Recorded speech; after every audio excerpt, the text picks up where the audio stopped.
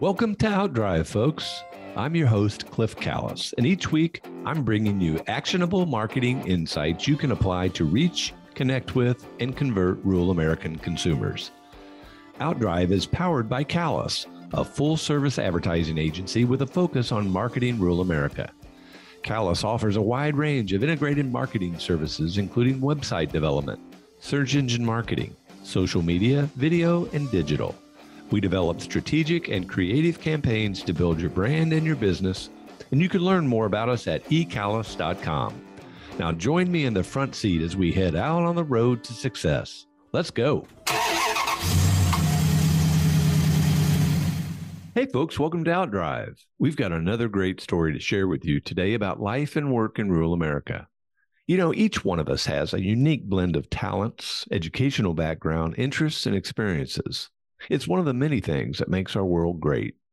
So when you're running an organization, whether that be a business, a nonprofit, or maybe even an association, it's important to recognize your strengths and then surround yourself with people who have expertise in other areas.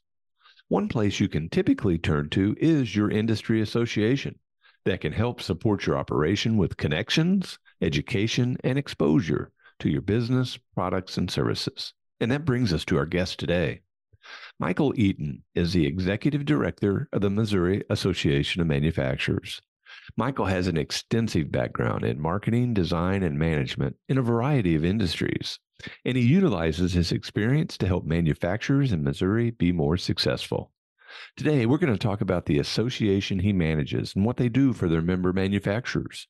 We'll hear Michael's perspective on sales versus marketing and how God moments have helped shape his career. Welcome to Outdrive, Michael. Glad to be here. Thank you for the invite.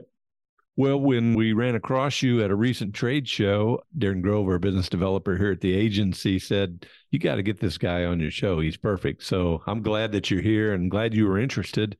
And I think we've got a lot of things to talk about. I mean, you've got an extensive marketing and art and business background going way back. Certainly the role you're in today where you're supporting manufacturers in Missouri and helping them be successful. We need to learn more about that. And, you know, you're a Midwesterner and, we're trying to attract people to the Midwest because we have such a great lifestyle here. So we want to talk about that some. But before we go down those roads, please tell our audience just a little bit about yourself.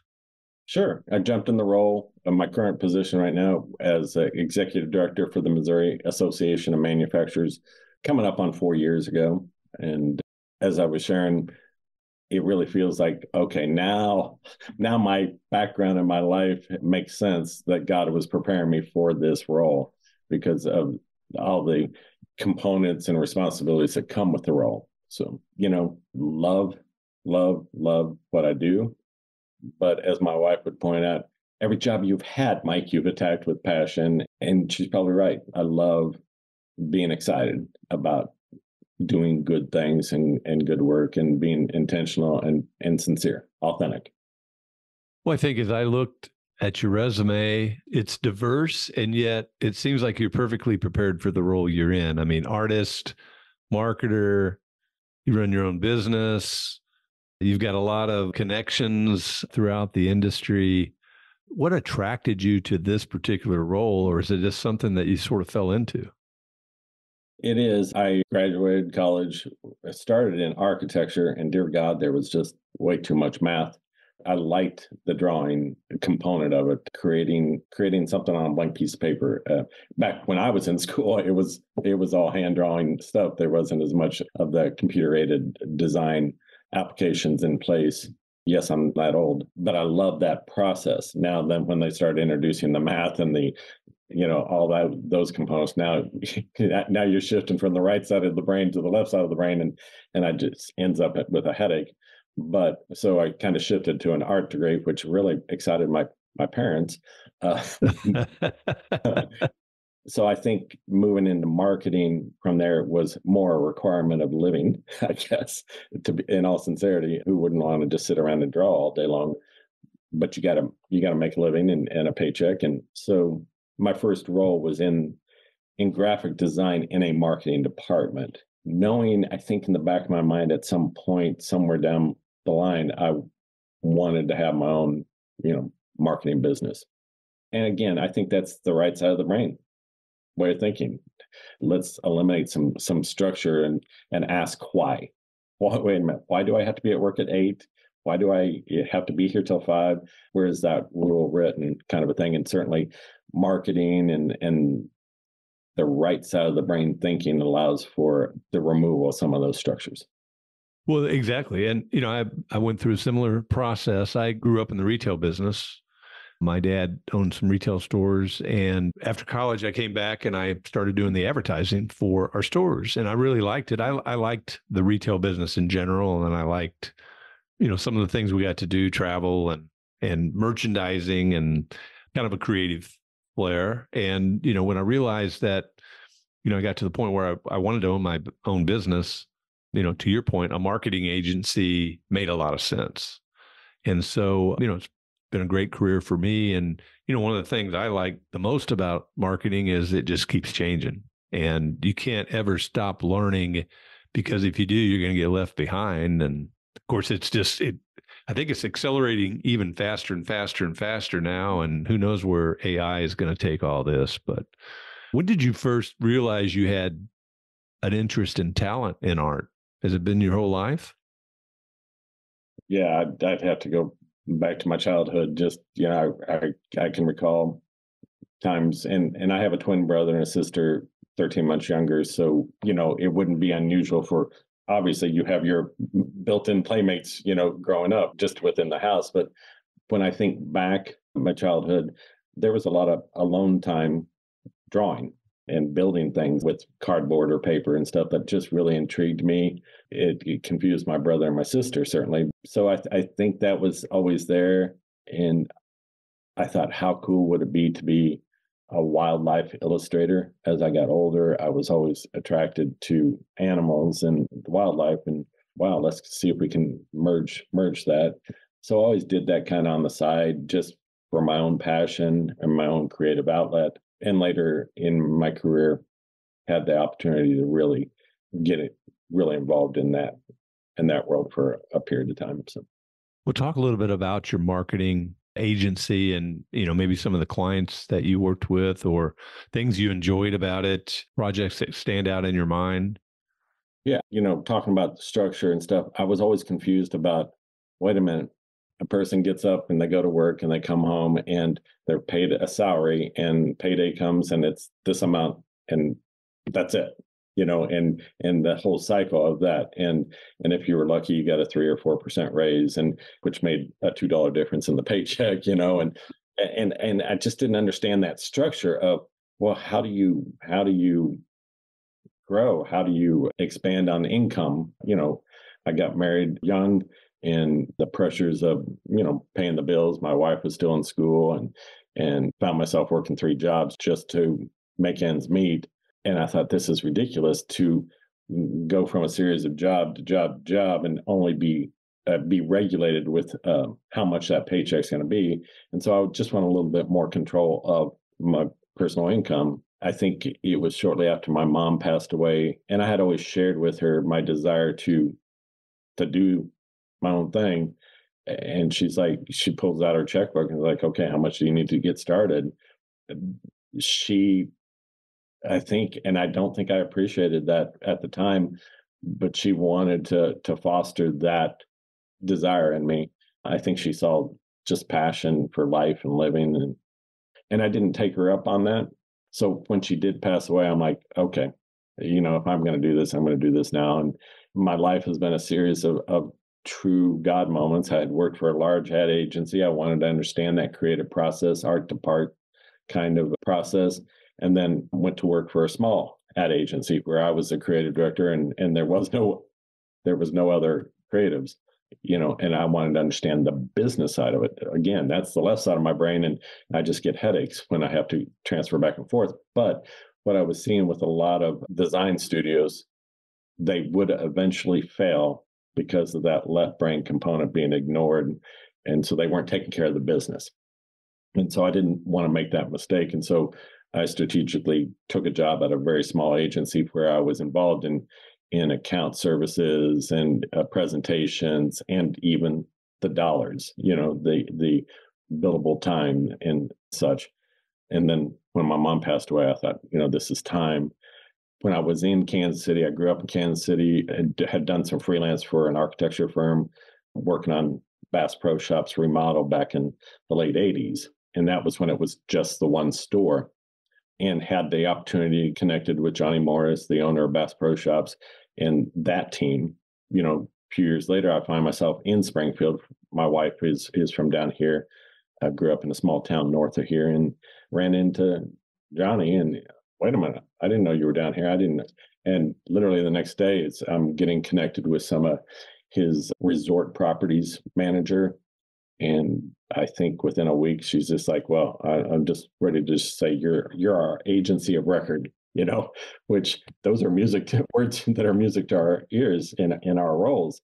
And back then they use that term, agency of record, and for Big Cedar Lodge, and got to be part of that development of Top of the Rock, the golf course down there, the nature center down south of Branson. And it was just an incredible experience, incredible livelihood, raising children, working for myself. My kids got to see that work ethic, the positives and the negatives, because it's a 24/7 thing when you're running the show.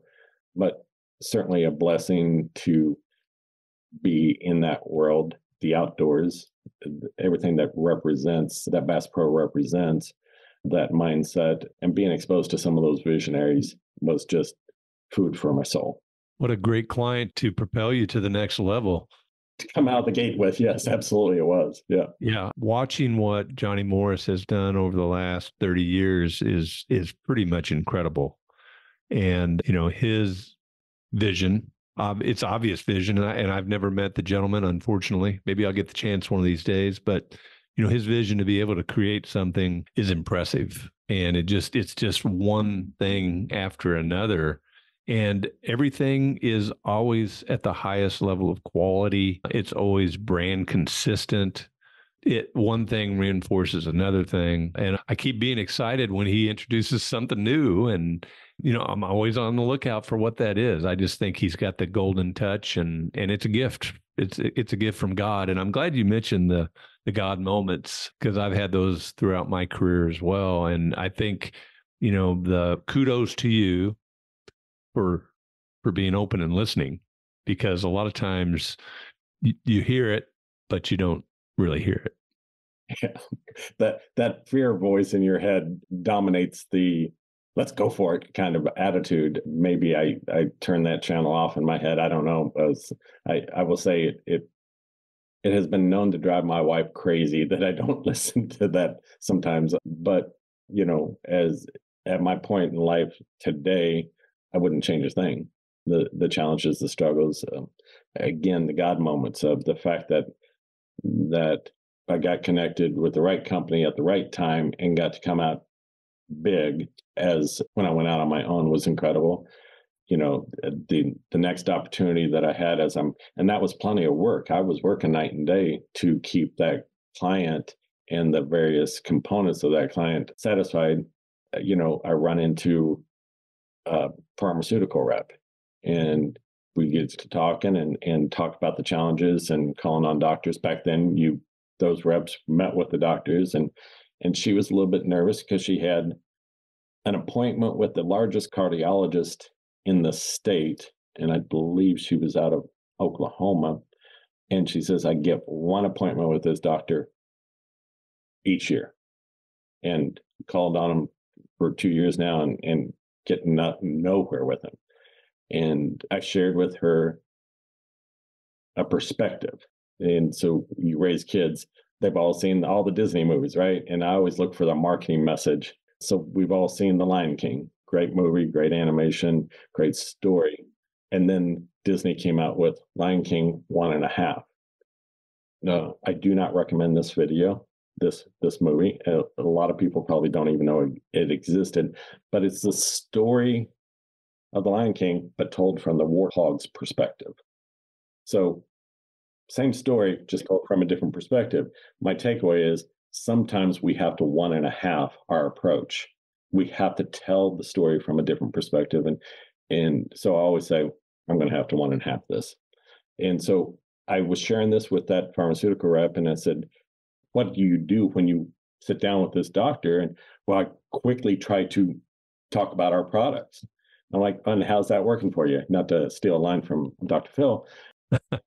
And I said, why don't you go in with a blank pad and say, what can I do to help you in your practice, in your business? And see how that approach works. Because you're not going to do any worse.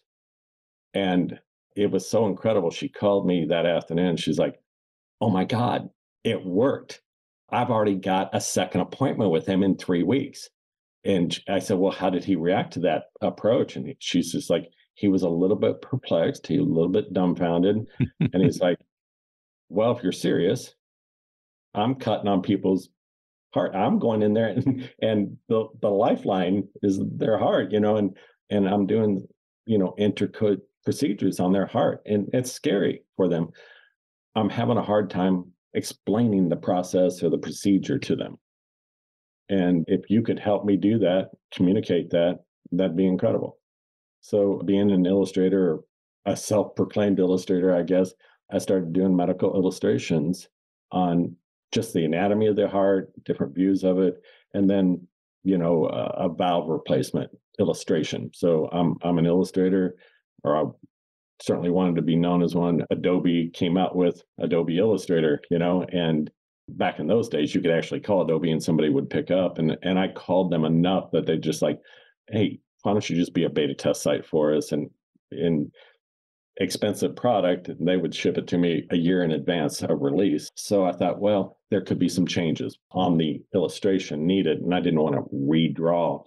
So I started doing that in Illustrator and digital so that I can make modifications and requested changes.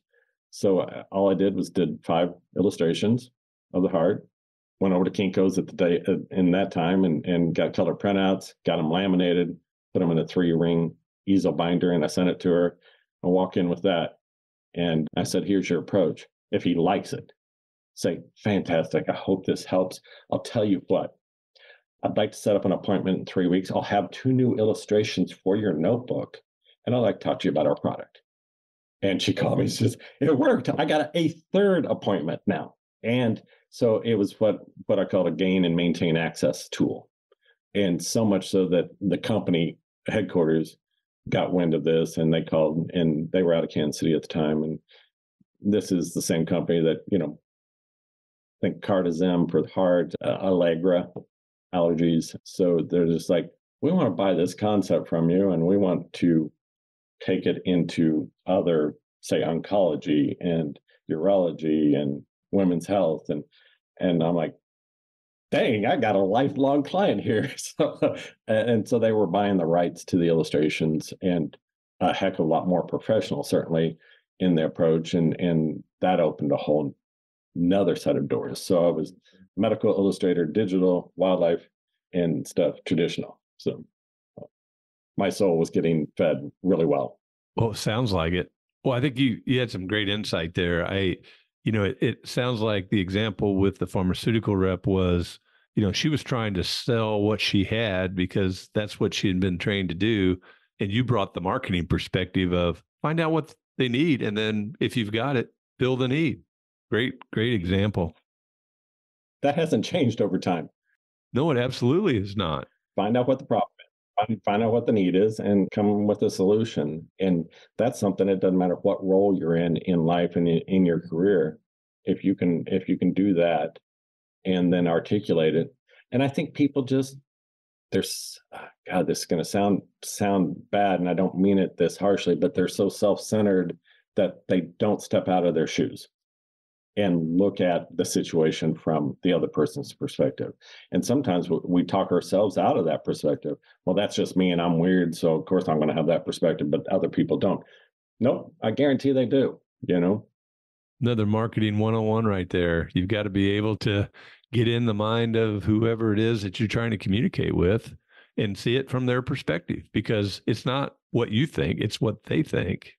And, asking good questions and listening and responding accordingly is so critical. I think that a skill set that's transferable in whatever role you're in is understanding the other person. So whether you call that psychology, sociology, whatever, if you can quickly identify that personality on the other side of the table, whatever, then you know how to craft your message and your approach. And you may have to one and a half that approach. Yeah. That's a great analogy, that one and a half. I had never heard that before. And I've never seen that movie. Trademark, Michael Eaton. Let's segue over to your current role as the executive director for the Missouri Association of Manufacturers. As I said early on, I think your background is awesome for what it is that you're doing today. Talk a little bit about how you have used that expertise and experience to help this association and in turn your manufacturer members. Sure. Well, about 7 years before I came to work here, I had actually, as a freelance job, designed their logo, which was full circle. I missed that messaging from God or whatever that I'm laying the groundwork here for you, buddy. So we were in the midst of COVID. I was working in healthcare, but working remotely. Of course, everything fell apart, and a lot of knee jerk reactions were just eliminate the roles. So I found myself unemployed during that COVID thing and saw a job posting for a director of marketing with the association. And I'm like, okay, my background's been in healthcare marketing and manufacturing marketing. So the association has a health insurance program offering for strictly for the manufacturers of the state of Missouri. So it's governed by its own board. That's a C9. The association's a C6 governed by its own board. So having an understanding of both those markets certainly helped me very well. So I came on as the marketing director, not aware of the dynamics within the office. Unbeknownst to me, the board was looking to make some changes, a small team. So they met with all the employees individually.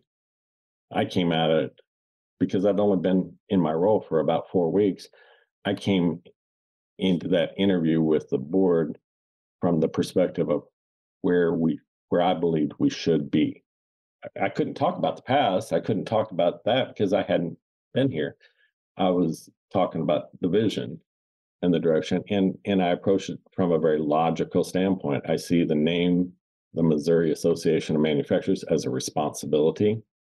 I had discovered that we weren't really known outside of Southwest Missouri because it started out as a Springfield thing 30 years ago, went statewide in 2014, but really hadn't put much effort to go statewide.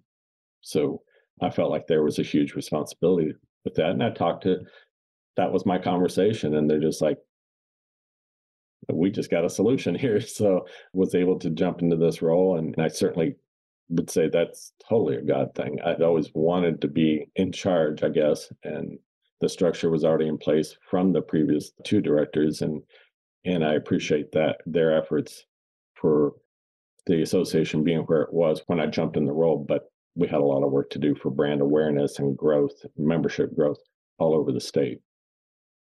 We'll talk a little bit about what you do for manufacturers. Yeah. So, and again, this is me. Don't think I wasn't asking myself that question on day one in this seat. And I realized we had to redefine what membership looked like. We were probably seen as a health insurance broker. And don't get me wrong, there's a decent revenue stream for the association that comes from that. And it would have been easy to sit back and just say, we'll live off that. But our membership numbers were really low, not low in comparison to industry associations' membership numbers. They tend to be between 200 and 300. But when I looked into how many manufacturers are there in the state, and at the time there were around 6,500. Well, that's, Cliff, that's what you and I call a target rich environment, right? And again, this is one of those God moments. I knew I needed to get out there and get an education. I had worked in manufacturing from the marketing perspective, started with Rival Manufacturing, the crock pot people back. And I think we had 5 plants in Missouri when I worked there. So, and I've worked in a couple other manufacturing operations. So, but that shifts and changes in the dynamics of what the manufacturing environment looks like. So what I started doing is just making some phone calls to stakeholders, some members, and saying, hey, I would love to come out and tour your facility, learn a little bit more about your business, what you make. And they were just like, heck yes. And I was probably caught off guard by the enthusiastic yes. And again, my intent even today still is getting an education, staying on top of what is the mindset of the owner of that manufacturing operation, what are their challenges day to day. So I say it started out as an education motivation for myself and realized it became an incredible tool, especially when you would start posting on social media about these tours, the reactions. It's like, when are you coming here? We'd love to. I was getting invitations, and I'm just like, oh, this is a real thing. And it is an incredible brand awareness and connection opportunity. And so over the last 3 years, one of my manufacturers coined this phrase, or I'm going to go ahead and credit him. I'm going to steal it, by the way.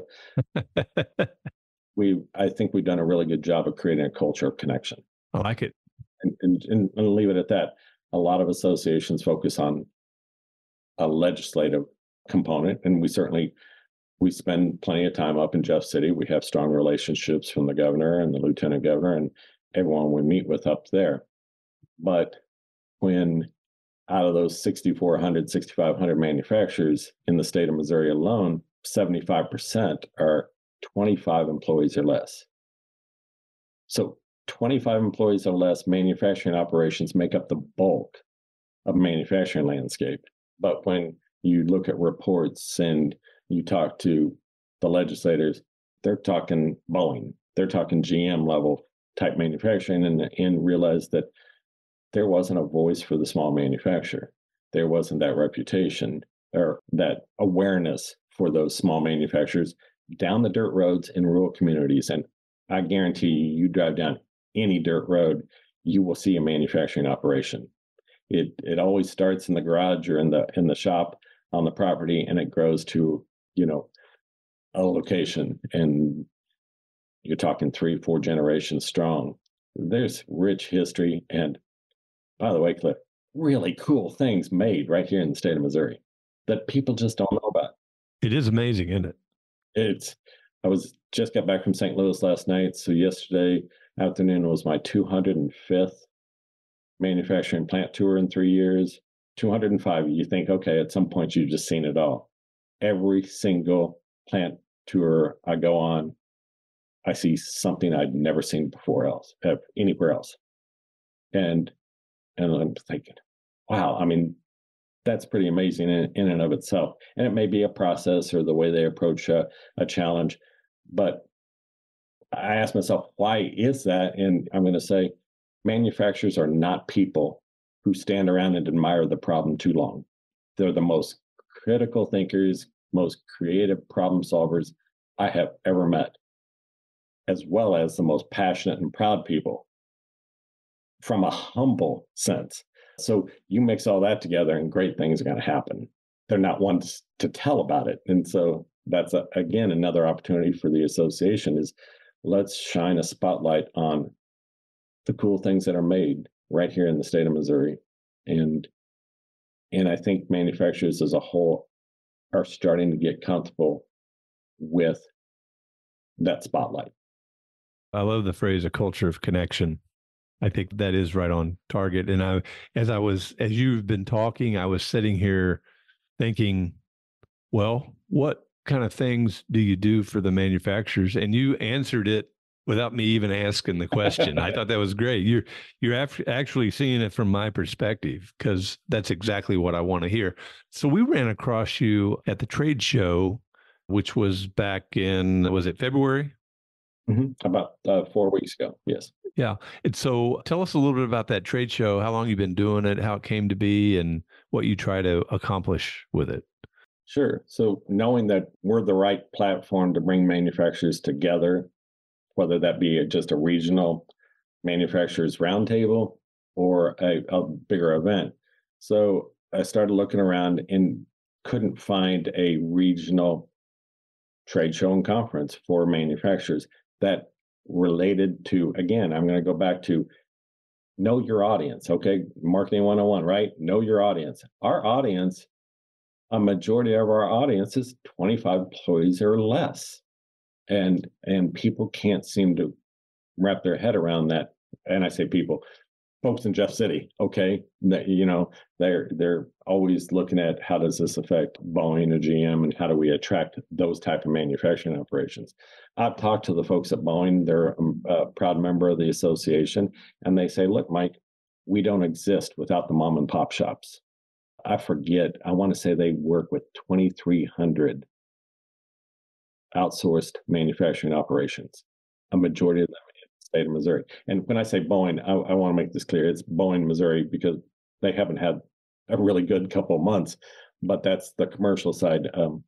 Boeing, Missouri is Boeing Defense, and very proud of what they do for our country and the world. And they don't get enough spotlight of that component, because they shouldn't. They do like to fly under the radar, literally as well as figuratively. So, but they proudly say, we work with a couple thousand mom and pop shops. That's amazing. It really is. And so that's a strong voice opportunity for the association. And so just trying to create an event, an opportunity for them to get out. Again, now I got to jump in their shoes. Okay, if I'm the business owner, okay, of a 15-man job shop, and name any small town in Missouri, you're the guy who shows up at 4:00 in the morning, turns on the lights, turns on the machines, goes through the orders that have to ship today, make sure everything's in place for those shipments, check the voicemail to see who's calling in sick today. You clean the bathrooms, you make the coffee, HR issues, safety issues, compliance issues, and sometimes mom or counselor, because that's what you get when you work with people. You're not going to travel to Orlando or Las Vegas or even Chicago for these manufacturing shows. And you can't afford to be out of the shop that long. And so I sat down with the team and I said, look, I want to establish a Midwest Manufacturers Trade Show and Conference. And they're like, well, what are you going to call it? And I said, the Midwest Manufacturers Trade Show and Conference. And they're like, well, that's not sexy. And I'm like, yeah, but if we can own the Kleenex brand for the facial tissues, we're home free, let's own that. And I think that first year we held it 3 years ago, we had tripled the attendance of anything the association had ever done. So I'm like, okay, this resonates. There's something here. I think we had 70 exhibitors, which again, is double what they had from an exhibitor standpoint. So that second year, we said, let's go bigger, go home. And when I say bigger, go home, it's when you're signing that venue contract, right?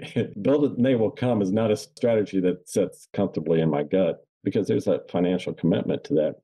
But held that down in Branson. They got a great convention center down there. Again, we doubled our attendance. We had 123 exhibitors that second year. And then this past year, we broke 800 in attendance with 136 exhibitors.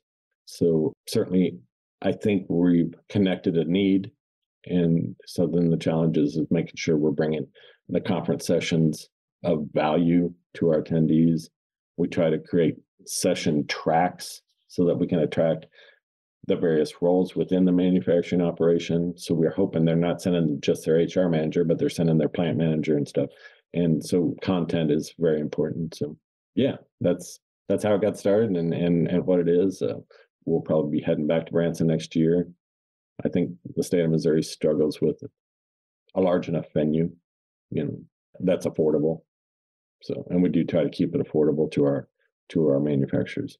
But we attract folks throughout the Midwest. I think our first sign up came out of California. Our second one came out of Florida. So coast to coast was the message received. And yeah, it's gone over well. Well, obviously you're providing a valuable service, or they wouldn't be supporting it that way. And not just the trade show, but your association. And, I'm excited to see where you guys are heading. And so, if I'm a manufacturer that's out listening today and they want to find out more information about the association, what's their call to action? mamstrong.org, MAM strong.org. Our website's not and this is going to be music to your ears. Our website's not going to win any design awards, but it's information and content heavy. I wanted to be seen as that first stop for information. We get calls every day of, hey, do you know a manufacturer can do this or help us here? Sometimes it's just process improvement. And that's what I love about manufacturers. They will support other manufacturers for the sake of manufacturing. That simple. And so I love connecting, a group in St. Louis with a group in Joplin who will never do business together, but they'll certainly share information and processes and how we overcome this challenge or whatever. So, but again, and I apologize, I get sidetracked with my answers. The quick answer would be mamstrong.org. We answer our phones, give us a call, whatever that needs to look like. Once again, culture of connection. Hey, Michael, I've really enjoyed visiting with you today. I think we could go on much further. I think we could talk all day, honestly, with our mutual interests. But as we close today, what else would you like to share with our OutDrive audience that you think they might find interesting or maybe even inspiring? Incredible work can be done anywhere. Okay. So rural Missouri is just a beautiful place, and what I think has been shifting a lot is this desire to leave home when we get out of high school or whatever, and I got to go to the big city to now, and maybe this is a repercussion of COVID or whatever, but this desire to be closely connected to the community I grew up in, and I'm happy about that. And then you add in the component that incredible things are created in those small communities, in those rural communities that nobody knows about. I mean, the reason the Hubble telescope is still taking pictures 30, 40 years after it was supposed to be dead, well, it's coming out of Joplin, the battery cell company that made the batteries. And they jokingly say they brought Tom Hanks back to Earth. If you remember from the movie Apollo 13, it came down to that last bit of juice in that battery. And there are people in Joplin who don't know is that what they do over there? That's what they do over there. Down the dirt roads of the components that are part of outer space and some of the initiatives coming out of Boeing or whatever. So really cool things being made in rural Missouri that allows you to live and enjoy that lifestyle. Huge. A lot to be proud of. That's a great pitch for where we live and the lifestyle we enjoy. So thank you for doing that. And Michael, thank you for being on our podcast. I really enjoyed it. Thank you. I appreciate the opportunity. Folks, thanks for listening to OutDrive. I hope you've enjoyed our visit today with Michael Eaton, Executive Director of the Missouri Association of Manufacturers. Come back again next week, and I'll take you down the roads of rural America, where it is heaven on earth. Thanks for taking a ride with us on OutDrive. This episode is complete, so head on over to eCallis.com for more insight you can apply to help drive your business growth. And be sure to sign up for our free monthly e-letter, OutThink, for even more helpful content about marketing to rural America. Have a great day and keep on driving.